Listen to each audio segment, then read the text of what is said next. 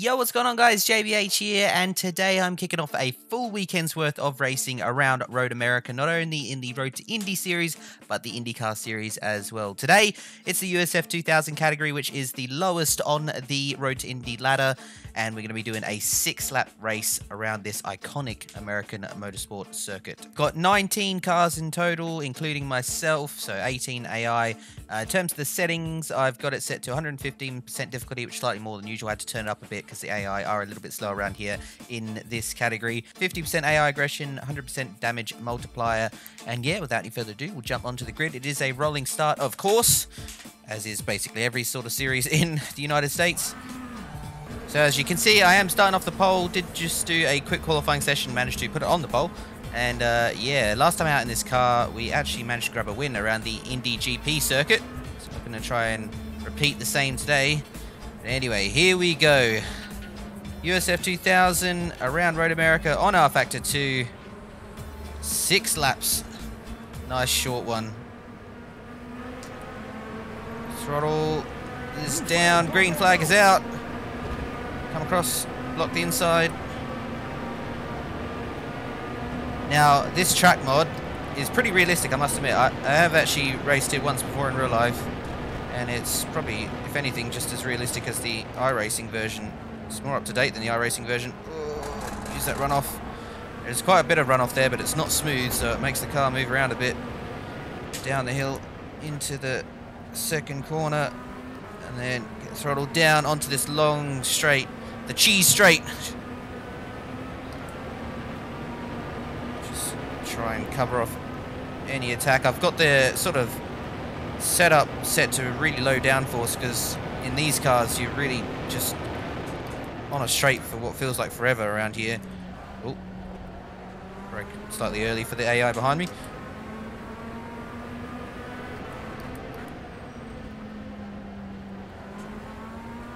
Oh, there's been some sort of wreck. Alright, that's good for us. Let's try and get away. Oh, that corner's supposed to be flat out, but I can't do it in this thing.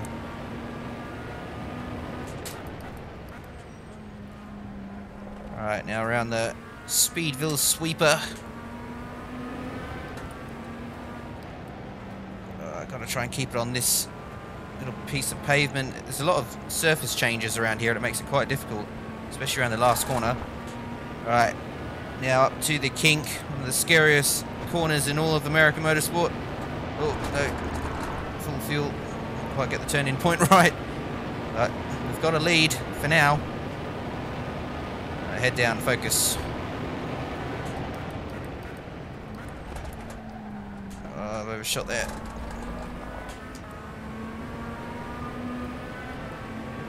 Yeah, the challenge here is getting the mechanical setup right for the slow corners and the aero right for the fast corners. Dive bomb. A pair of good old Pelfrey power cars up front. That is supposedly what this paint scheme I think is meant to be.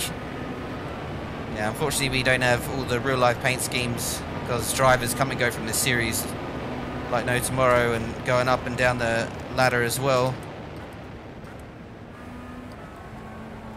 So it'll be impossible. Oh, bottoming out. Impossible to keep up with all the skin changes. Right.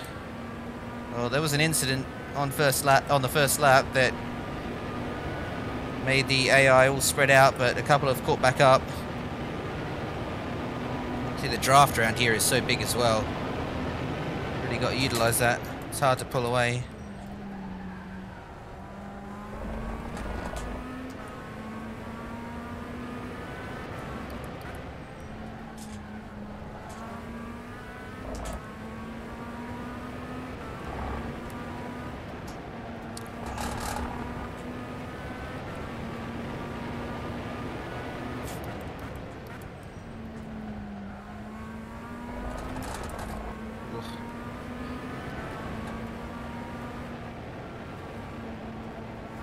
Try to really hug that inside line. Get on the throttle as early as you can, but it really does wear out that left front tyre, I found. Thankfully, 6 laps is the distance, so we won't have to worry about it. But pulled out a little bit of a gap here.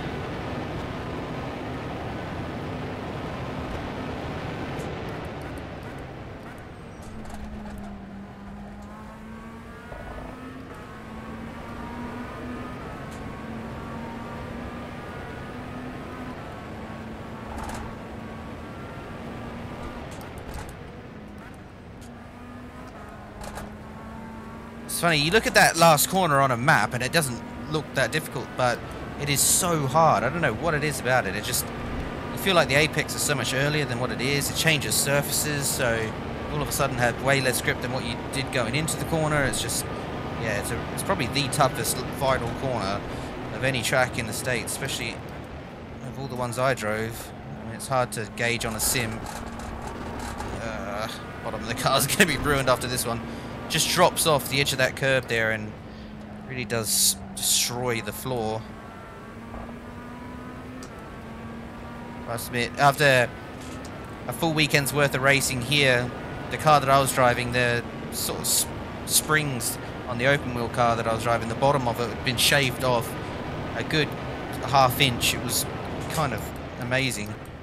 Just me over driving the thing every 5 seconds as per usual.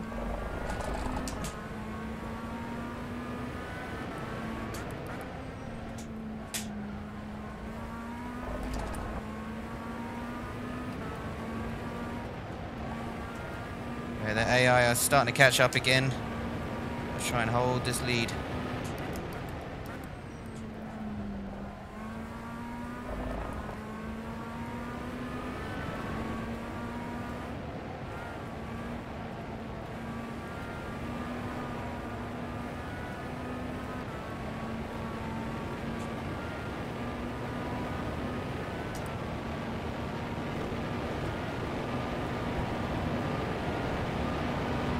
Come on.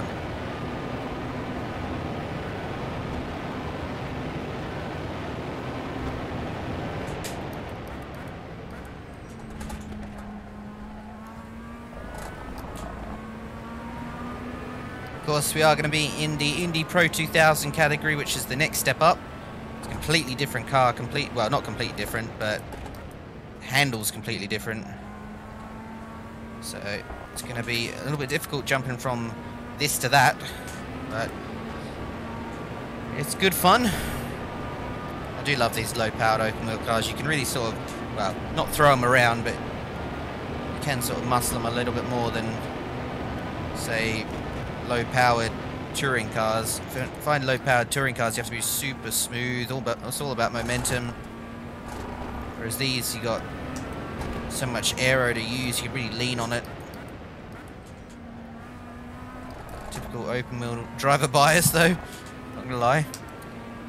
And if you do have rFactor 2 and want to check out any of the mods I used in these videos over the weekend, or over the next couple of days, when I'm not sure whether I'm going to upload this yet, then they are all in the description. I would recommend getting these. They are so much fun. AI is pretty good as well.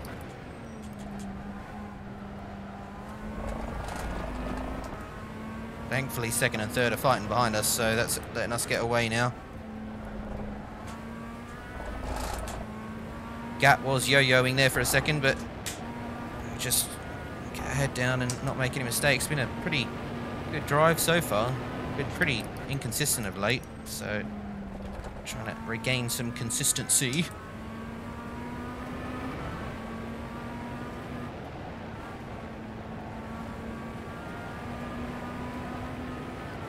Oh, nailed that one. The thing is, around that sweeper, you just got to try and get your throttle down and see how long you can sort of hold it for. And if you know you've got it right, because you don't have to sort of take off, or let off again before the exit of the corner. I mean, one of my driver coaches growing up, they were pretty pissed at me doing something like that, but every now and then they'd come out with some sort of saying. And this one guy named Troy was my driver coach. He said, never ever put the throttle down to the floor unless you know you're not going to have to take it off again. And on road courses in open wheel cars, that's definitely the case. 2-second lead. 2 laps to go.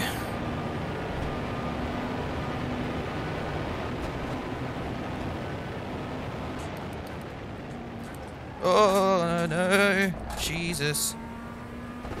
Too much rear brake.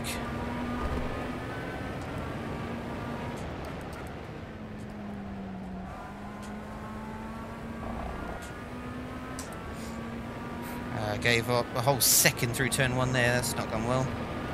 This guy's catching up behind. 9.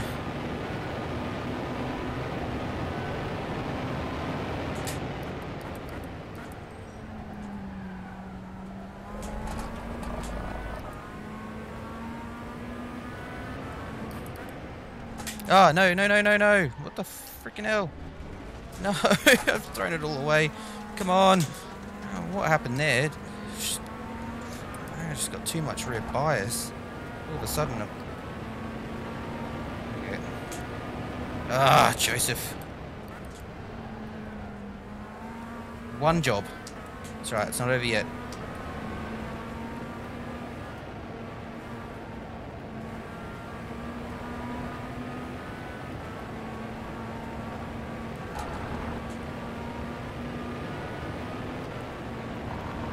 Can't believe I just did that. Whoa, hold on to it. Whoa! Okay, chill. Ah, what the fuck?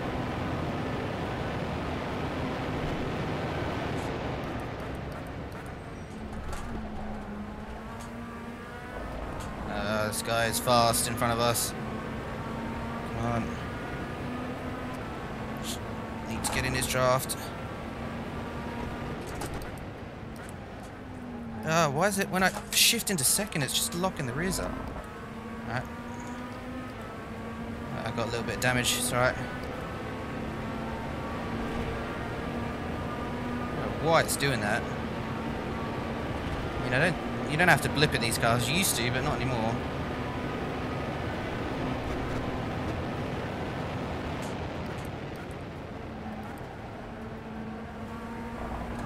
No, we're gonna lose the leader.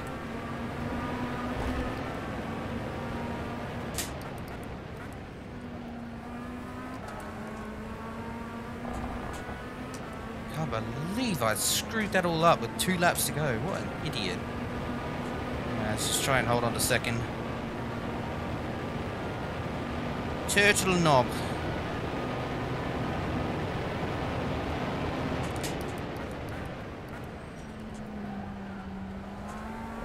It's going to take some sort of miracle to catch the guy in front.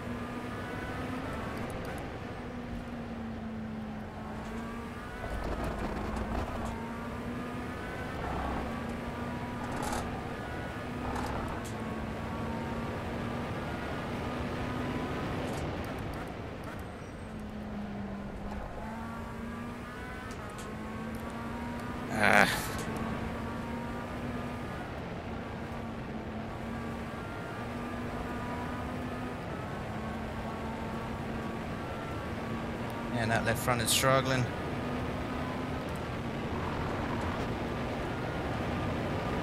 Oh, just a rear wing chilling. Oh, leader spin, slow down. Come on. Come on, come on, come on, come on.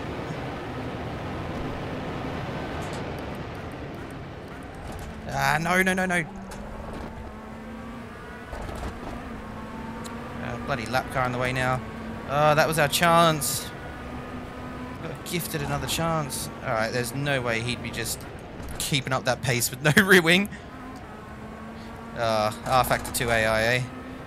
Oh, not even going to pit. Anyway, looks like we're going to have to settle for second, lads. Can't believe I made that mistake before. That was a total stupid dick maneuver, but anyway, good fun nonetheless. Get it out. Alright, that's the end of this video. Stay tuned for Indy Pro 2000 tomorrow, where hopefully I can be more consistent and not throw it all away. Until then, catch you guys later.